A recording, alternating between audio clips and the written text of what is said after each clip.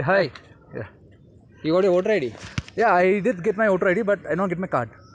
No problem. You know where to vote, no? No, I have no idea. So there is a website you can go to. So you go to electoralsearch.in here. Okay. You put your voter ID number here, Mm-hmm. and you hit a search. So you get your voter details like this. So you can see your part number, you can see your serial number, and this is your polling station.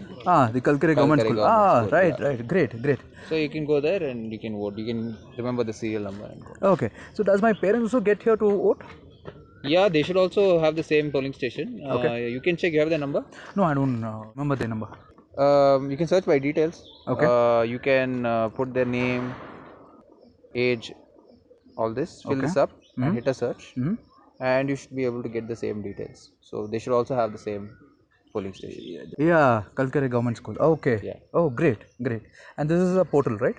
Yeah, this is electoralsearch.in. Okay. There is a voter helpline app.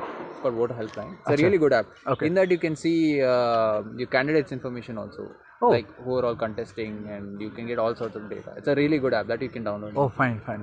Thanks, Vinit. Quite informative. I'll just download the app and I'll check it. Thank you so much.